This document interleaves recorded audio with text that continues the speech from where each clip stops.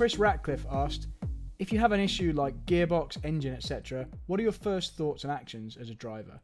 So this is actually a very common thing that happens when you're racing. Things go wrong with the car, and they go wrong unexpectedly quite often. You know, you'll be concentrating on your braking point for the next corner. Maybe you're in the middle of a corner and something suddenly sounds wrong. You'll suddenly feel something extreme through the steering wheel, and you need to process that and take the correct action. So more experienced drivers will understand and identify what the problem is immediately, and you're going to put that into one of two boxes: terminal, and I need to just get off of the racetrack and into a safe area, or a problem which is potentially fixable and I just need to get off the racing line, try not to get hit from behind, and then continue back to the pits. Now, what happened with Sainz at Baku, I think he knew pretty straight away that that was something which wouldn't allow him to continue in the race.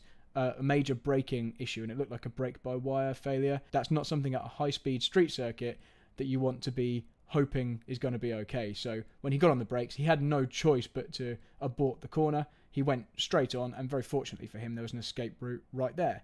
If that wasn't the case, if he was in an area where he wasn't approaching an escape route like that, the driver would be looking out for places to go, places to escape to, whether that's just onto the grass or looking for the orange line at the end of a barrier. And for those who don't know, when you're looking at the Armco barrier, when there's a bright orange cap on the ends, basically just painted, that shows you where two barriers overlap, and that means that's a place where you can get a car out of the way. The marshals can drag the car behind there. There's also probably a fire marshal at that point, so that's what they're for. If you're in the middle of a corner and you have something seriously go wrong, which is steering or suspension related, your first thought is actually not a thought at all. You're subconsciously just going to control the car. So whatever happens, and it's often oversteer, say something fails at the rear, the car will be pitched into oversteer, and the driver will just naturally correct that.